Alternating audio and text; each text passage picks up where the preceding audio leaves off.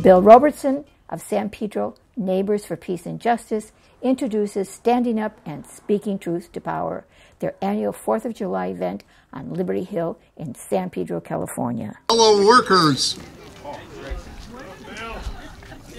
we're here at Liberty Hill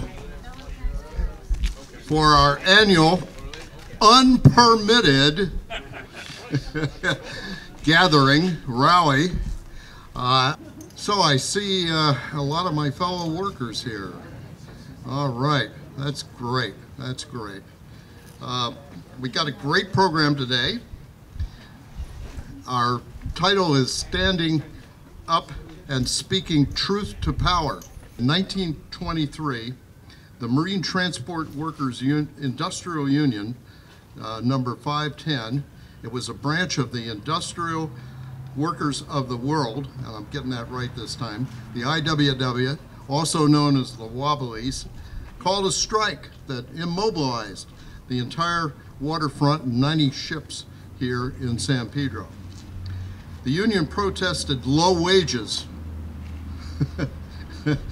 That's what, 90 years ago, and one of our issues today.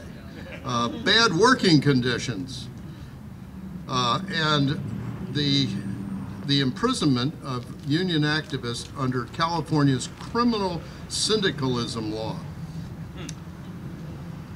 So, denied access to public property, strikers and their supporters rallied here at what was then a hill, and they called the site Liberty Hill. Upton Sinclair, a famous writer of the time, who was also then running for governor of California, was invited to speak to the workers of the world assembled. He got arrested under the criminal syndicalism law while reading the Bill of Rights. He got into the First Amendment, and some LAPD officers picked him up directly at the mayor's request and imprisoned him.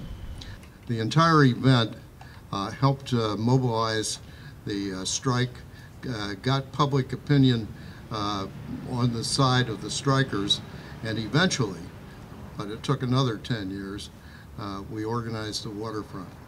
So we celebrate that we can be here today in peace and freedom, and just to be sure, we're going to read the Bill of Rights.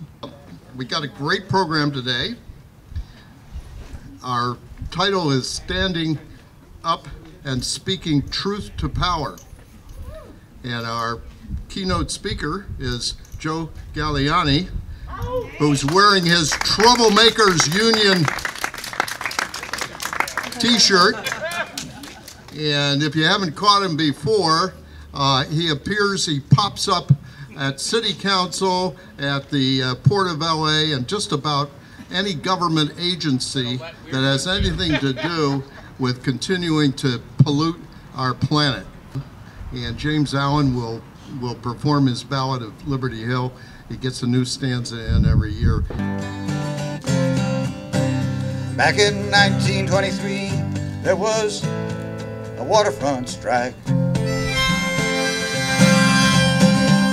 Down in Pedro, there was a struggle and strife. Just off of Beacon Street where the lumber was hauled, the Wobblies were co-opted at a place they call Fink Hall.